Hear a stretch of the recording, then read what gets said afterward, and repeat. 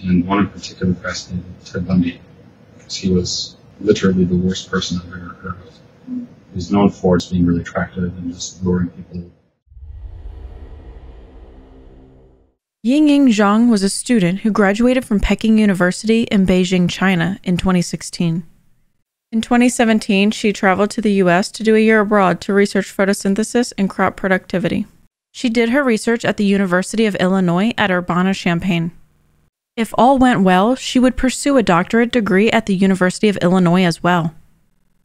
It all changed on June 9, 2017, which is when she would disappear. She planned on signing a lease for a new apartment off campus on that day, exactly at 2 p.m. Since she didn't have a car, she used public transportation to get around the city. She would have to take 2 buses to get to her off-campus apartment, and she was running late for her 2 p.m. appointment. At 1:52 p.m., she got off her first bus and tried to catch her second bus. Unfortunately, she was on the wrong side of the road and missed her second bus. Due to a public transportation policy, the bus was not allowed to wait for people that were across the street, as this could put pressure on them to cross traffic to get to the bus quickly. Surveillance showed a black Saturn Astra passing by her at 2 p.m. as she was waiting for another bus.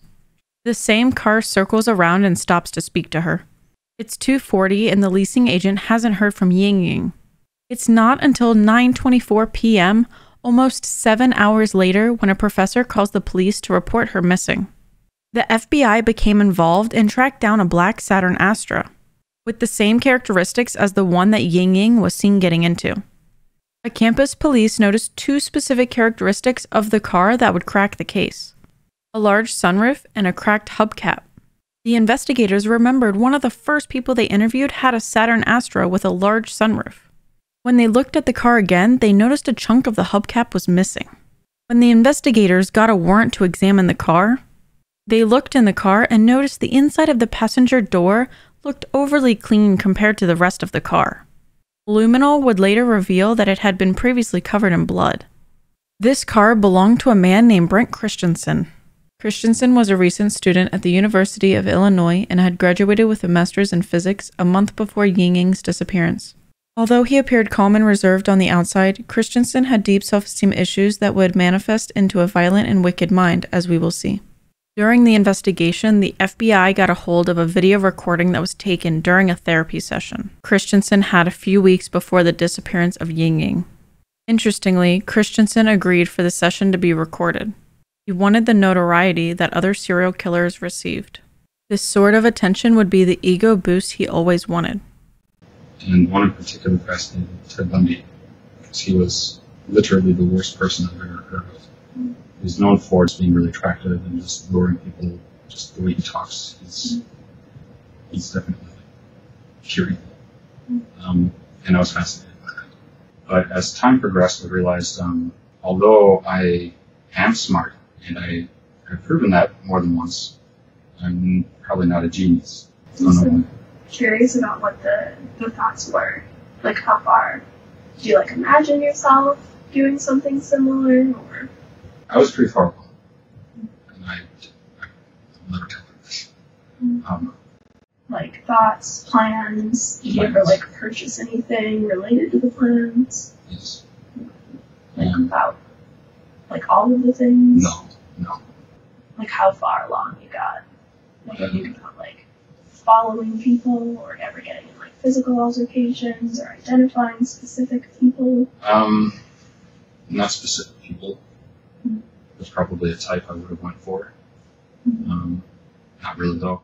Now we will look at Christensen's interrogation, which took place 6 days after Yingying's disappearance. As we ease into the interrogation, the investigators start off laid back and non-confrontational. This is known as the behavior analysis interview stage. The point of this stage is to create rapport with the suspect and to get a sense of his or her baseline behavior, which is obtained by asking seemingly harmless questions related to topics such as work, hobbies, or the suspect's background. To get a sense of Christensen's truthfulness at the beginning, the investigators will ask a few behavior-provoking questions to see how he responds. Based on this analysis, the investigators can create an interrogation plan that will be best suited to obtain a confession from this particular individual. In this case, they are quick to build up Christensen's ego, which will make him think that he has the upper hand and can fool the investigators, thus making him more relaxed and likely to speak about the incident.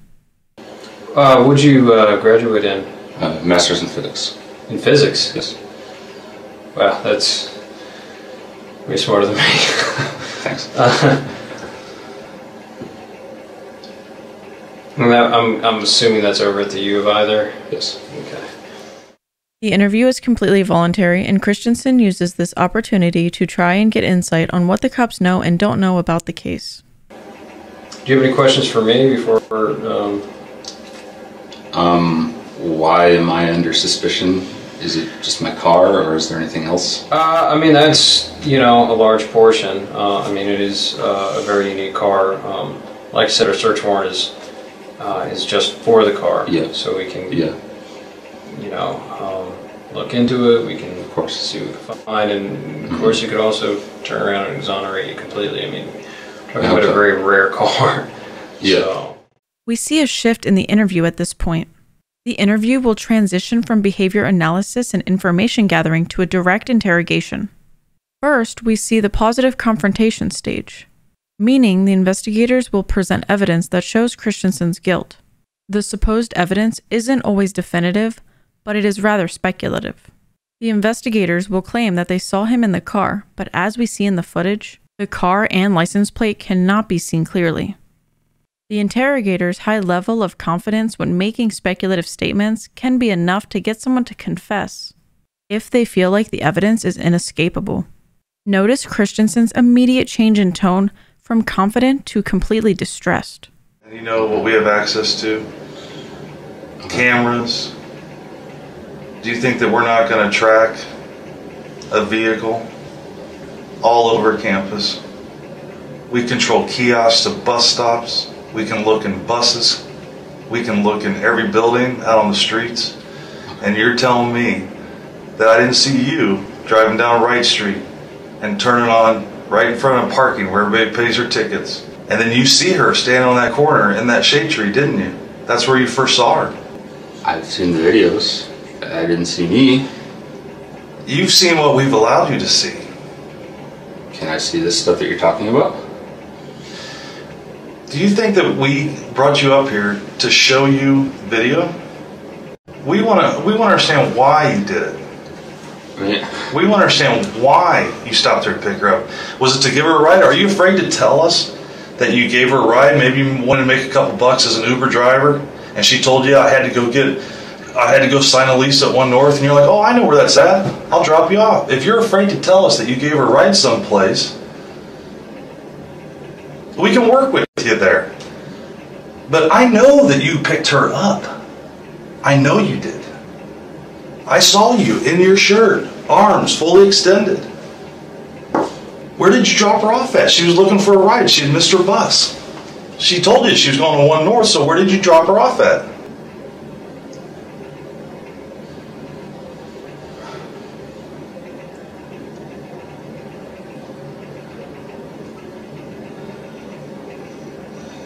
Maybe I'm getting my days mixed up then. Okay. I thought I drove around on Saturday. I did pick a girl up. I don't remember where. Okay. I saw her picture. I don't think it was her though. Do you remember the girl's name that you picked up? No, she was talking very broken English. Okay. Tell us about what happened. What time of day was that? Early afternoon. I don't really remember. Okay. I was just driving around. I saw a girl and she was very distressed. Okay. So I stopped my car and looked at her. Okay. I asked her if she needed help. I talked to her for a little bit, not much. I gave her a short ride, a couple blocks. Okay. She freaked out and got out. Okay. And that's all it was. When you say she freaked out, what did she do? Did she start throwing things at you? Did she scratch you? It looks like you have a scratch on your right bicep there. Is that from... I scratched myself in my sleep. That's from me. The following text messages are between Christensen and his girlfriend. We will see Christensen admit that he is the one that picked up Yingying, but will deny any wrongdoing. For context, Michelle, who is referenced in the text messages, is his wife. From Christensen, you cannot tell this to anyone, literally no one, but Michelle and I. From his girlfriend, tell what? I was the one who picked that girl up. I dropped her off shortly after. I didn't do anything wrong. but she is missing and I am officially the last person who saw her. They took my car. They took our computers. I understand why you're frightened. They haven't found her. If they get desperate, I'll delete this conversation. I believe you. I am the last person. Why did you pick her up? Michelle told them everything she knows about me. Everything. She looked like she needed help, and she did. Was she lost? They know all my secrets. Now we are in the theme development stage, where the investigators are going to present justifications for Christensen's actions. The investigators develop a theme that is based around his open marriage with his wife. They will propose that he was jealous of his wife's other romantic interests, and he felt emasculated and lonely as a result. The idea is to get Christensen to admit to the crime while being able to blame outside circumstances, thereby not having to take full responsibility for his actions. You mentioned your wife went on vacation with another friend. You mentioned that there's another guy she hangs out with. You mentioned there's another girl you hang out with. Do you guys have a we're in an fairly open open relationship? Okay. Yeah, I have a girlfriend. She has a boyfriend as well. Okay. Some kind of strain between us as well, in an unrelated way. Okay. It's not because of the open relationship, it's just a strain. So every marriage goes through some rough patches. Yeah. Yeah. I mean, how long has that been going on, that strain? a few months. A few months. I mean, yeah, I mean, I didn't tell her that I did this because I was scared that, I mean, well, great, now this is happening. I didn't tell her. Did she go to Wisconsin with a boy or another girlfriend? Guy. How'd that make you feel when she went away for the weekend, this long weekend with that guy? Lonely. Yeah. And it's okay, those are normal human feelings. Yeah. Did you feel hurt? Well, yeah, but, I mean, she's been seeing Sai for a while. But still, she's your wife, and it's tough, you know, even if you're in an open relationship like that, where it's tough to see somebody you care about, that you love, to go someplace else with somebody else and not include you. Yeah. And I get that, man. Is that why you were driving around campus all day, pretty much all day long on Friday? Because you missed her? Trying to clear my head. Yeah, more or less. That's understandable. I was stir crazy, I was lonely. It is not typical practice to have a table between the investigator and the suspect, as is the case in this interrogation.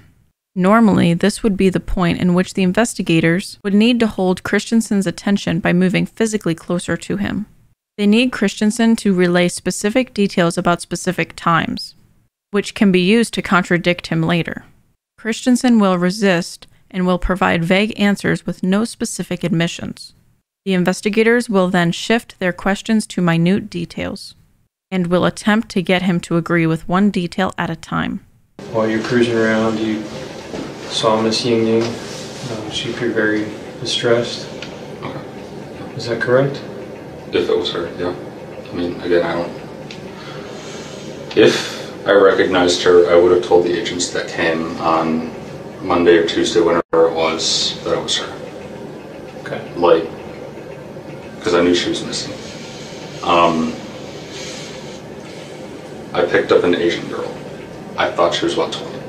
When she said she was distressed, or you said that she looked distressed, what did she say to you when you rolled your window down and talked to her?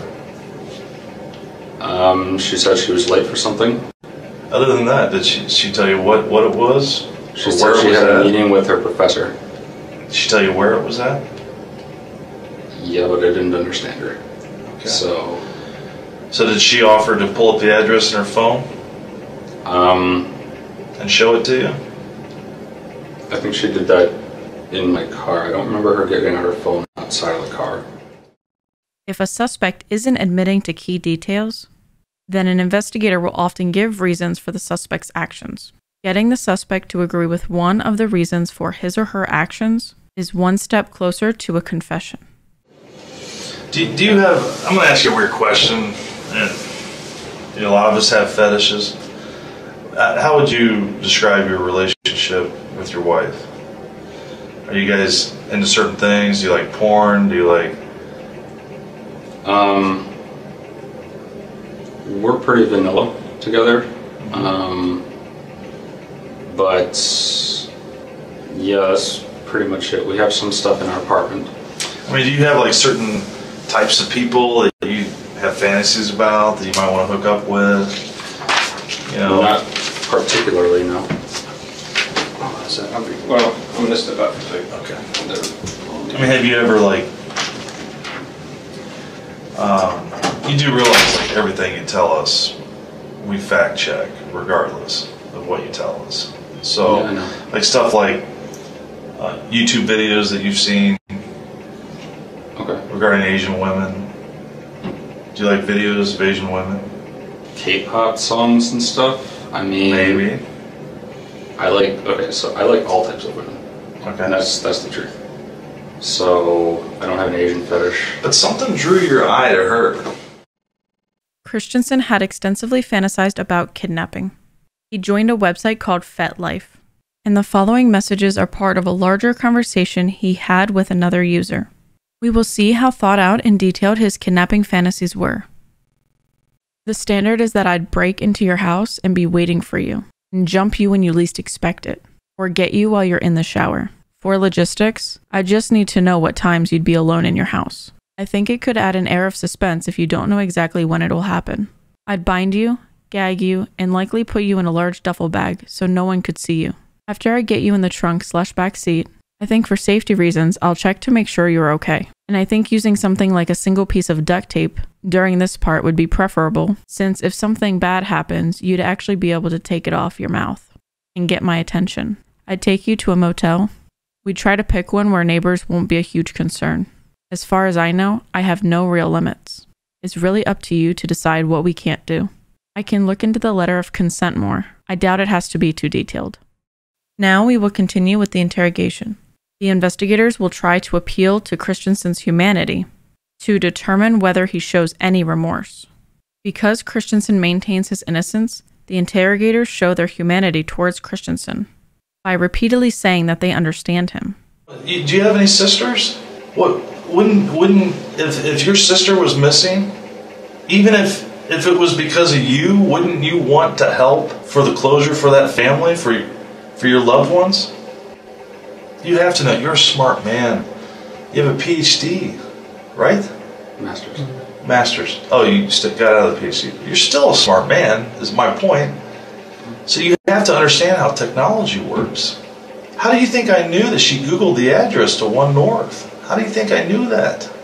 You need to be honest with us. Help us put this to rest. Help us bring her back to her family. You can do that. You can do that. You can do it right now. I understand if you've had dark thoughts. I understand if you've been depressed. I understand if you've been drinking too much at times. I understand if you've had sadistic thoughts, wondered what it would be like to commit an act of violence. I know that temptation is out there. I need to find her. I know she got in your car. You went with her. You've been depressed. Your wife just left to go on a vacation with another man.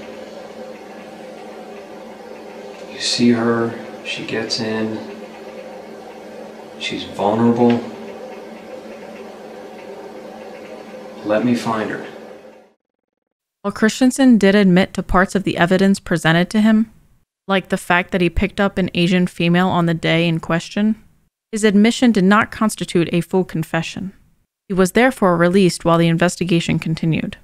On June 16th, the day after his interrogation, Christensen was put under constant surveillance. His girlfriend agreed to wear a wire, thinking that recording him would help exonerate him if he was innocent.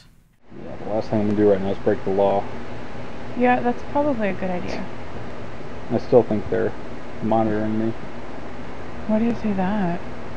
I thought they were, like, not following you anymore. Oh, no, I'm pretty sure my place is wiretapped. I'm just kind of assuming. It's a safe assumption to make. As in, they might be paranoia, but it's a paranoia I'm willing to entertain. On June 29th, everything changed. Christensen attended a memorial walk with his girlfriend and proceeded to get drunk. This is the recording that his girlfriend captured while on the walk, which was used in his trial. You said how many years since there's been anybody better than you?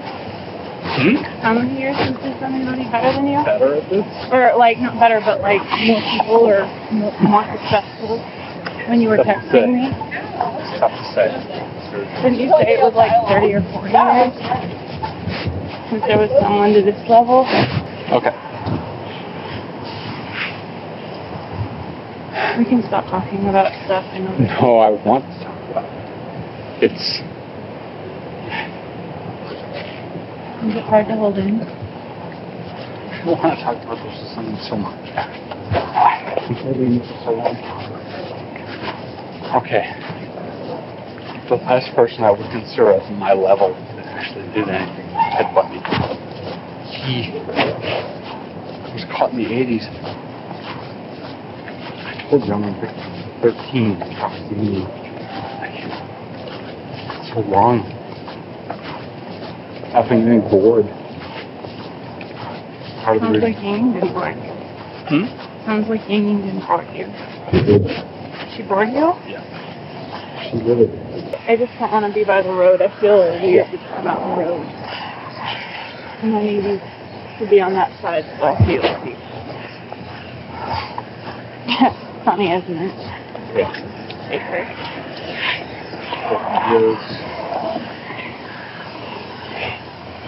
Okay, so now I know. What does that make me? Huh? What does that make me? There are 1,000 different things to think about. I know, but like, my version of safer is walking at night with a cigarette. Yeah. That's me. That's you. You know, it's so strange. It's so weird. I don't even know how to process it. It's just, all those people there tonight, they want to home safe, and it's just safe. What are they talking about? You have no idea what happened. Nobody knows what happened. Nobody will know what happened. And nobody will know what happened. No, not even you. Like, I'm the only one who was happy. You're the only She one. was. You know, you're the only one that knows where she's at. She was valiant. She was. She was. She was. She's tight. More than anyone else. Really? A little Chinese girl? More than anyone else. Does she really have broken English? Did she say anything to you? Yeah. She fought more than anyone else I've ever met. She believed. Did you have a time? No? Yeah.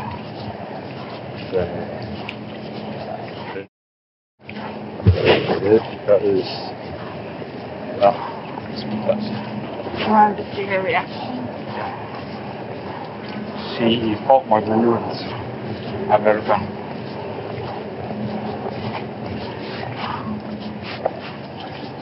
She was stronger than me, and also the reason that I didn't knock her out. I tried, but gave up. You'd be surprised. There has been no proof that he has ever killed another person other than Yingying. Ted Bundy became famous and received positive attention from females. It appears that Christensen yearned for females to give him that kind of attention. There was overwhelming evidence that showed Christensen was guilty, including DNA evidence throughout his house. After less than 2 hours of deliberation, the jury found Christensen guilty. He was sentenced to life in prison without the possibility of parole. The jury was unable to reach a unanimous decision in favor of a death sentence, however. Was life without parole an appropriate punishment? Do you think there are other victims? Thank you for watching, and join me next time when we explore the psychological maze of some of the most wicked people.